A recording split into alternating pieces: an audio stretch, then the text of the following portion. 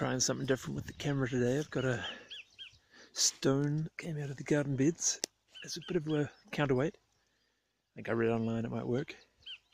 I cleared this, although it didn't need that much clearing. It must have had some grass around it or hay, and manured it yesterday.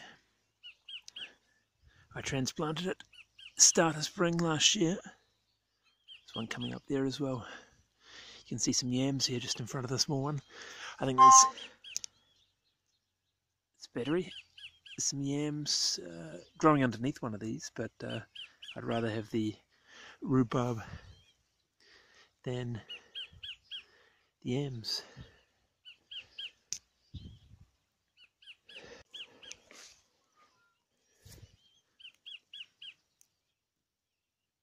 I'm not sure what this is. I think it's a wild one from a goldfield in New Zealand. Can't remember where. Although the label was lost.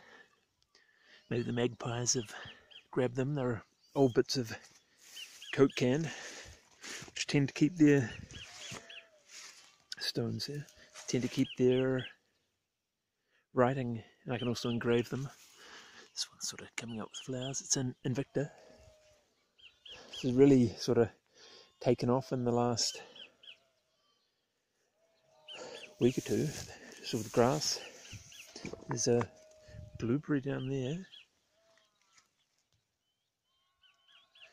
Another one there. It's quite hard to see because of all the grass. I'm going to have to clear this. And there's two here. These are the two, about 3 years old. About the same age as that. Some aronia, something there, black chokeberry. Another one there. There was a gooseberry here somewhere, but it's disappeared. No idea where it is.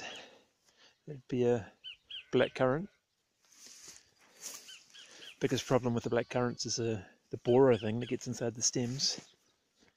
Whole lot of different varieties here. That'd be a Chilean guava. I think hopefully it'll spring back. It got covered up with grass as well. I cleared all these actually in the autumn. These ones are actually red currant. And this is a boysenberry. I shouldn't turn it on its side, that's a bad idea. It's just sort of leafing up now, so I should be able to put a few more stakes up, and there's a few runners I took last year which I should be able to make a vine out of. There's more black currants here. It's really hard to see because of the grass growth. And then there's some misidentified gooseberries here. About 2 or 3. Black currants got the larger leaves and don't have the thorns.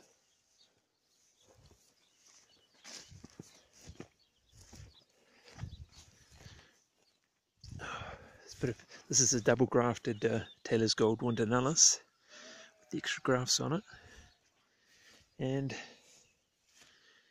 seems to be a bit of a difference between them. There's lighter coloured flowers on the lower section, and I don't know if you can sort of tell, but there's a redder flower at the top.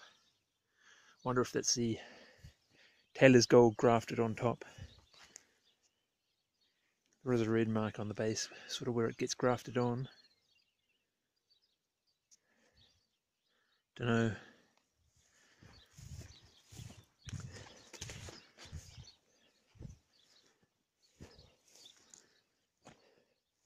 It's more sort of variation in the second one there, the red seeded in the broadbean landrace. In theory, all those flowers, sorry, it's not red seeded, it's red flowered. In theory, all those flowers should be red, and it's the same with this other one here. But I wonder whether it's just something that sort of gets lost easily in the cross-pollination with other varieties.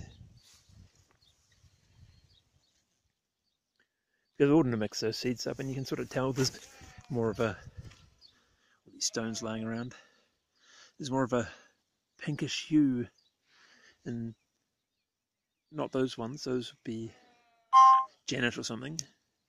Battery. And those are the red flowered. So there is a difference, and it does sort of look, there wasn't a seed mix up. It's getting pretty thick here. There's actually about 3 hugel beds in there I need to clear. And it's a lot more difficult to clear those because there's big logs and only thing covering of soil that's sort of flattened on top.